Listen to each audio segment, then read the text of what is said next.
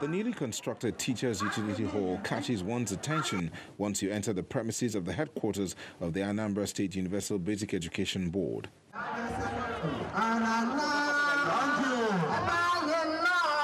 Governor Obiano has come to commission the new edifice, and he's received by excited teachers who are not only happy with the new structure, but also because of his commitment to their welfare.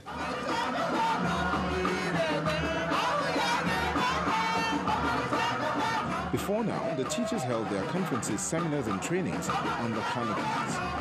With strict supervision and monitoring, prudent and judicious spending, we are proud to have this magnificent building to show for it. I am happy to announce that the purpose for which it was conceived and put in place are being met almost on a daily basis.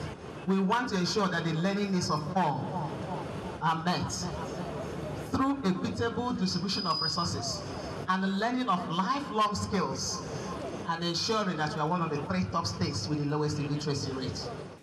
Governor Obiano insists government remains committed to meeting the needs of the teachers and citizens in the state. In the budget of 2017, I factored in promotion.